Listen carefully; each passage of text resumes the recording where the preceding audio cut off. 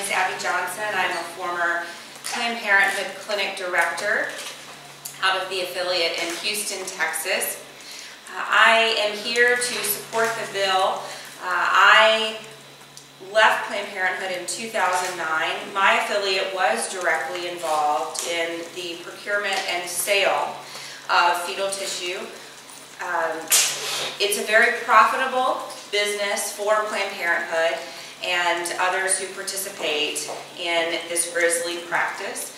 At my affiliate, we were paid $200 per specimen, per baby, that we gave to the research labs. And I'm going to go into more of this in my hearing, but the actual cost, the reimbursable cost, the only legal reimbursable cost would be for shipping, transport, and that is usually around $3 to $5 per baby, not $200. This is a very profitable business model for Planned Parenthood. My past affiliate was making somewhere around $1.4 million a year just on the sale of baby body parts. So this is something that's very important to me. I'm not a researcher. I'm not here to talk about research or anything like that. I'm just here to give you my experience at Planned Parenthood and my experience in this practice. Thank you so much.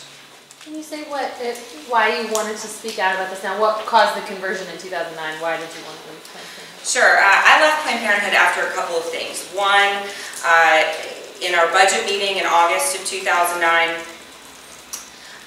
we were given an abortion quota. Planned Parenthood Federation of America was imposing abortion quotas on all of the abortion centers across the country. And that was concerning for me because I believed that at Planned Parenthood we were there to help reduce the number of abortions. That's certainly what I had told the media for 8 years when I worked at Planned Parenthood. So to be given this abortion quota now went against what I thought we were there to do. And so that was certainly concerning for me, but ultimately I left in October of 2009 after witnessing a live ultrasound-guided abortion procedure where I watched a 13-week-old child fight and struggle for his life during that abortion procedure only to lose its life.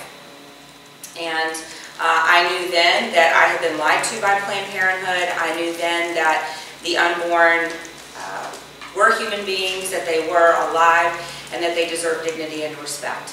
And so I left. I had actually just been awarded Planned Parenthood's Employee of the Year, so they were very shocked to see me go. But this was an issue not of me being a disgruntled employee, but simply having a heart change on the issue.